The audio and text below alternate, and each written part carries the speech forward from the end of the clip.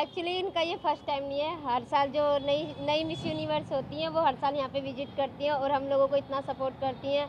और दिल्ली से लेके आगरा तक मतलब जो दिल्ली में सर्वाइवर है और आगरा में सर्वाइवर है सबको सपोर्ट करती हैं और एक क्यूट सी स्माइल के साथ हम लोगों के साथ बैठ के बात करती हैं, अपनी बातें शेयर करती हैं, कुछ हमारी पूछते कुछ अपनी कहती हैं। मतलब एक अच्छा लगता है कि एक सिरोज़ हैंगआउट कैफ़े एक ऐसा प्लेटफॉर्म है कि यहाँ पे हर सेलिब्रिटी आके यहाँ पे विजिट करता है और हम लोगों का दर्द बांटता है। और Yeah, what I've achieved, I've done really and truly through hard work and dedication. It's about not allowing things or setbacks to define who you are and to be confident at every step. So even through my track and field career to being a lawyer, I've always maintained a positive attitude, and that's how I've achieved what I have and became Miss Universe Great Britain. What is your message to the women? To the women here, to the women out there in the world. All over.